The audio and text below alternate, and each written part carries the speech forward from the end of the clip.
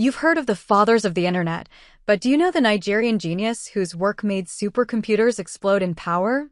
Let's talk about Philip Emeagwali.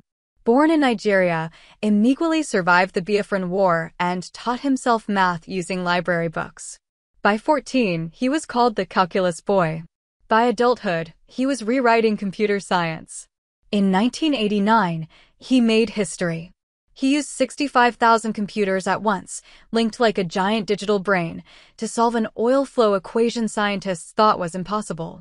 That breakthrough became a foundation for today's supercomputers, and yes, the internet. His work won top scientific awards, but politics and academic rivalries tried to bury his legacy. What's not up for debate? Philip Emeagwali pushed computing forward decades, and the digital world still runs on ideas he pioneered. Black brilliance. World-changing innovation. Next level black.